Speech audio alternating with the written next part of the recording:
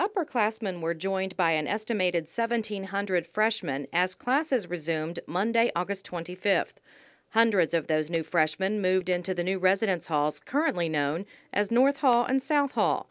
Those facilities will be formally dedicated during a ceremony September 13th. Back to school is a significant change for freshmen. For many, it's the first time they've been on a college campus.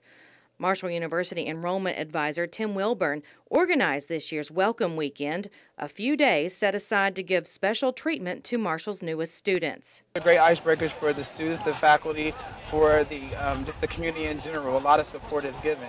So it's just wise to just meet everybody, have a nice social gathering, just for us to come together and want to have a good time and just display that Marshall loving character that we do have. That Marshall hospitality is one of the reasons freshman Brittany Laporte of Portsmouth, Ohio, chose Thundering Herd Country.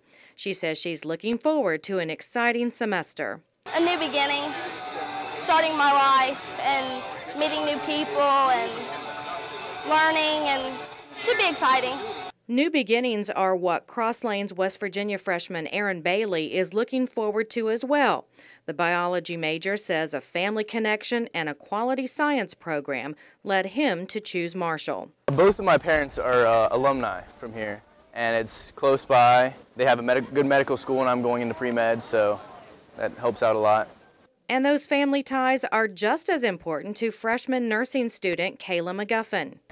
I came here because it's really close to home and they have a really good nursing program, and I just came on the tour and I liked it, so I picked it. Welcome Weekend culminated with a freshman class picture on Sunday and the second annual convocation.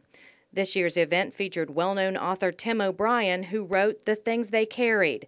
The collection of short stories about Vietnam is this year's selection for the Common Reading Program.